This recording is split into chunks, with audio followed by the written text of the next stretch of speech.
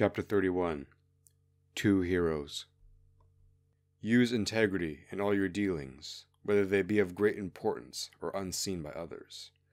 Likewise, be just in all that you do, not as to be seen of others, but to hold fast to what is true.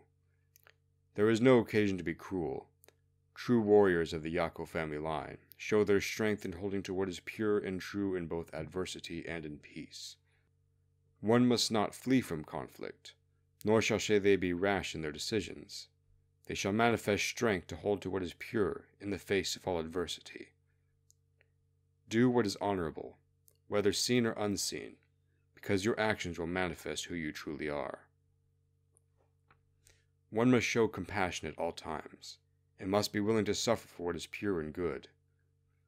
Let your word be law, that you will fulfill all that you speak. There shall be no need for promises. One is responsible for everything he does, and must have utmost loyalty to those under his authority, and to those above him. The Yako Family Creed, circa 1185.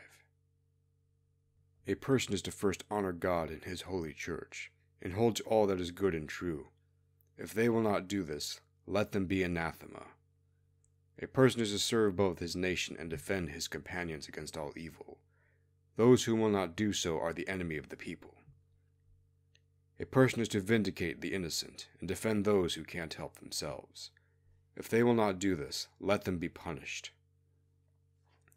A person is to will the good for all people, including their enemies. If they will not do this, let them be anathema. A person is to be prudent in all manner of things. If they will not do this, they shall be fettered. A person is to be wise and careful in all judgments, and revere the teaching of the elders. If they will not do this, let them be deposed. A person is to abstain from all intoxication and belligerence. If they will not do this, let them be made sober. A person is to be courageous in all things. Cowardice shall be punished in both this life and eternally in the next. A person shall seek truth and live by the truth in all things. If one shall live by lies and deceit, let them be cast out. A person shall use their powers for what is good. If one shall abuse them for self-enrichment, let them be excommunicated.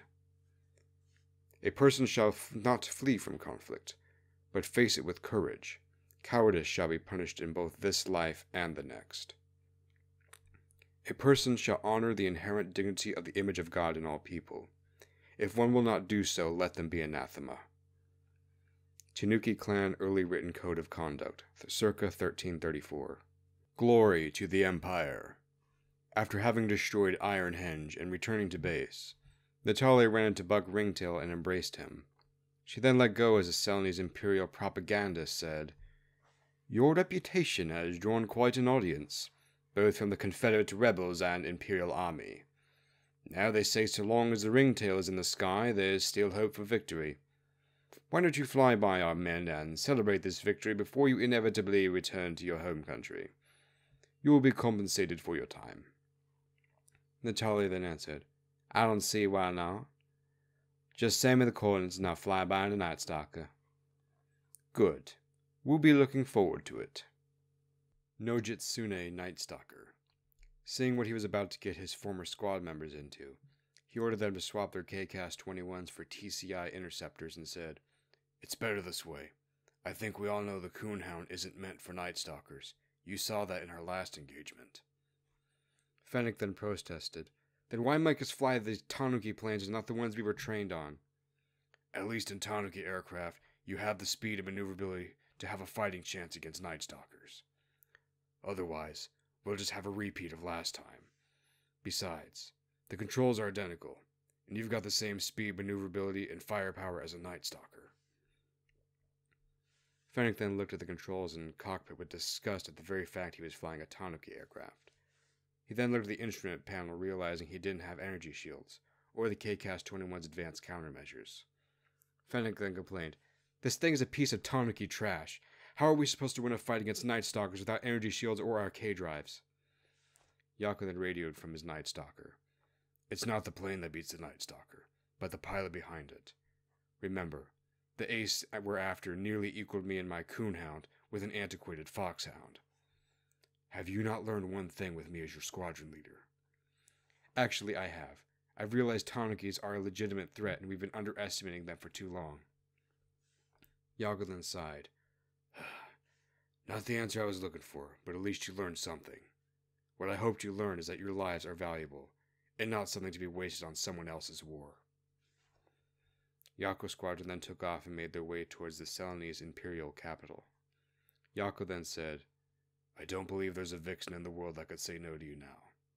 But as your squadron leader, I'm ordering you to set course to the Confederate Republic of Zulshura. I'll handle Natalia. Fennec then exclaimed, Are you insane? We're not leaving our squadron leader. Your deaths will achieve nothing. Besides, this war between us and that Tanuki are mine and Inari's, not yours. Comply with the order and head south. The rest of Yako's squadron then did as they were told, and set course for Zulshura, while Yako went to face Natalia, alone. Ace of Aces.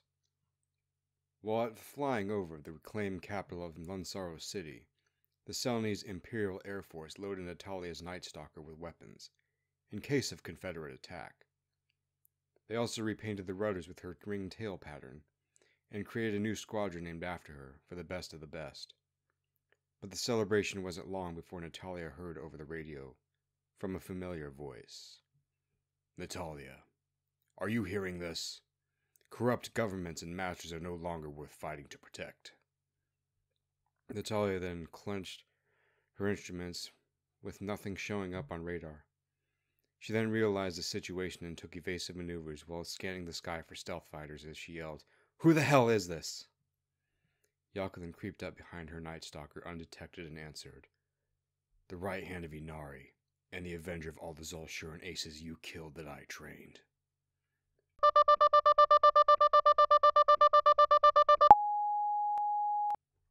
Yako then fired a burst of blaster bolts, stripping Natalia of her energy shields, before firing a heat seeker. Natalia then switched over to thrust vectoring ion engines, as the heat seeker lost their target, while her plane regained more maneuverability. Yako then switched to using the Night Stalker's Gatling gun as Natalia's energy shields began to recharge. She then reversed the missile launch system to fire a radar missile backwards towards Yako's nose. Yako then evaded the missile while destroying it with the laser point defense system. Yako then activated his Night Stalker's magic suppression system at half power to suppress Natalia's Tanuki sense, while keeping his Kitsune sense still active.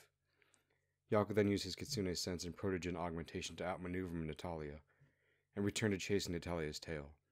Natalia then noticed her Tanuki sense was being suppressed, and she returned her suppression with suppressing all of Yako's magical ability. Then she used the thrust vectoring nozzles to turn 180 degrees while flying in a curved arc, while shooting Yako's Night Stalker with the 25mm Gatling gun. And while doing so, she shifted all energy shield power to the forward-facing emitter, completely absorbing Yako's 25mm shells, while managing to land a lucky shot on Yako's forward emitter. Yako then took evasive action while switching all energy shields to the aft emitter. Yako then used his protogen augmentation to take an 11G turn back into position behind Natalia's Night Stalker. Meanwhile, Finnegan, Bill, and James Wolfe saw what was happening, and scrambled in stolen Night Stalkers to assist Natalia. But before Finnegan and Bill could join the fight, Yako fired 2 missiles that disabled Finnegan and Bill's Night Stalker before takeoff. Yako then mocked, Did you honestly think I wouldn't expect you to bring friends? Now it's time for me to finish what you started. Yako then flew behind Natalia and stripped her of her energy shields before firing a burst of 25mm anti-aircraft shells. Except this time it hit her laser point defense system and energy shield generator before she could shake him off. Yako then realigned himself at Natalia's tail, but then he immediately took evasive action once a Night Stalker started shooting at him with its quad blaster cannons. Yako then got situated, realizing just who joined the battle. Wolfie then said over the comms, You picked the wrong hack, Nojitsune. Now it's time for the pack to rip you apart. Wolfie then pursued Yako from behind and said to Natalia over the comms, Talk to me, Coon. Your comm still working? Natalia then kept evading Yako while Wolfie kept pursuing and said, I'm fine. Line up the shot and kill Yako. Natalia then kept flying around and pulling high G turns to avoid Yako's bullets and missiles until Yako said, Mission accomplished, He fired his last missile, landing a direct hit on Natalia's unshielded aircraft. But in the slight relishing of his own victory over his nemesis, Wolfie stripped Yako of his energy shields and fired 2 missiles, causing Yako's plane to explode in midair. Meanwhile, Natalia was still flying. Wolfie then asked, "Talk to me, Coon. Are you alright?" Natalia then answered, "Losing thrust.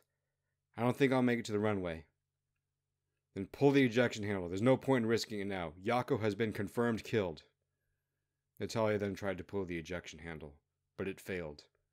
Then the flight system started to fail without power, and then she crashed, unable to eject. She had no clue how long it had been.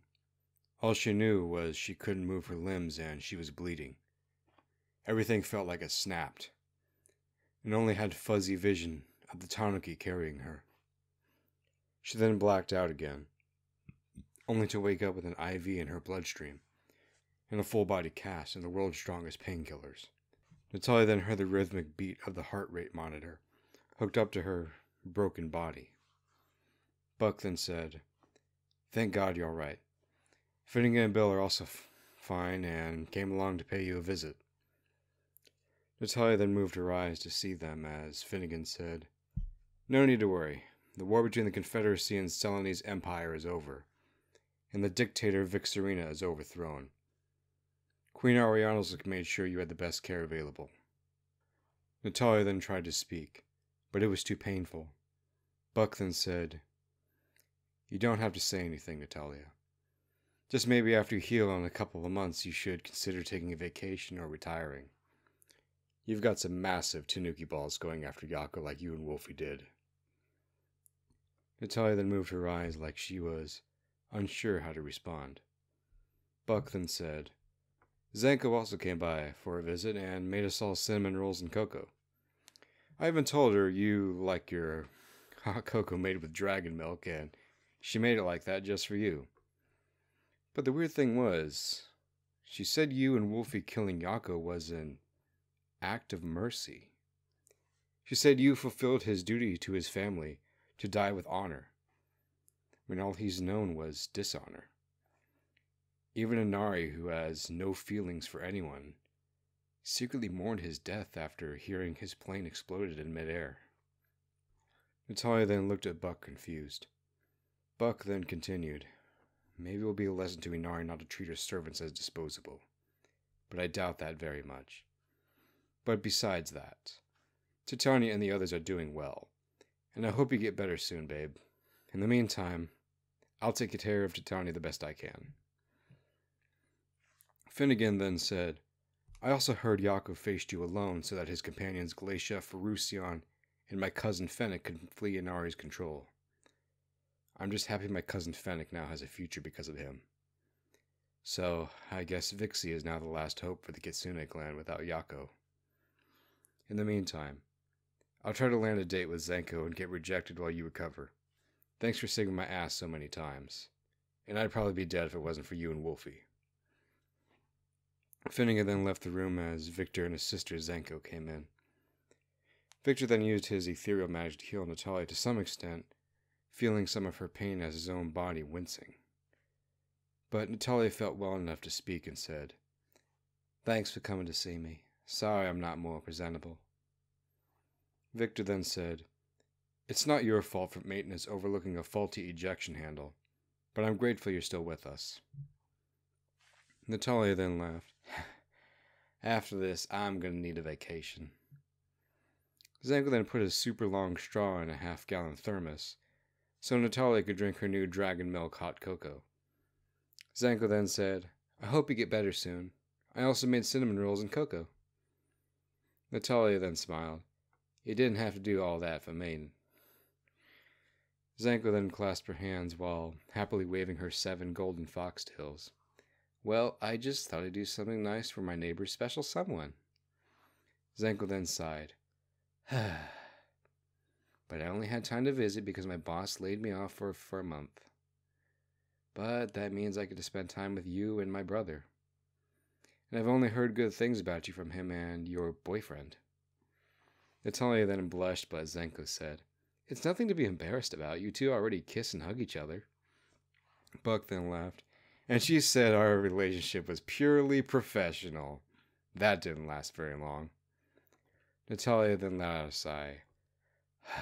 You're right. Also, thanks again for everything you've done.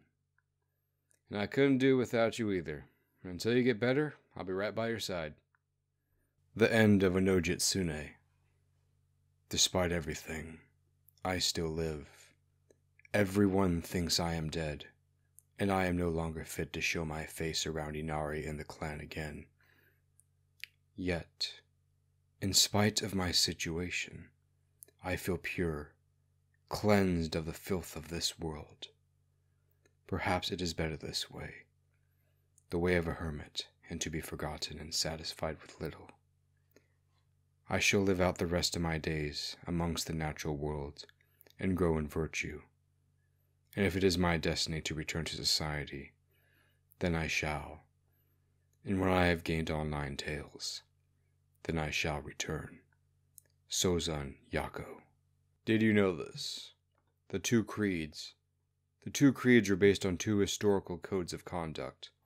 The Yako family creed was based on the code of Bushido, while the Tanuki clan code of honor was based on the medieval code of chivalry. Nojitsune folklore reference. The way Yako's end is a tragedy is a reference to how in actual Kitsune folklore, the story of a Nojitsune usually ends in a tragedy, even when they do something positive, such as Yako freeing his squad members from Inari's control.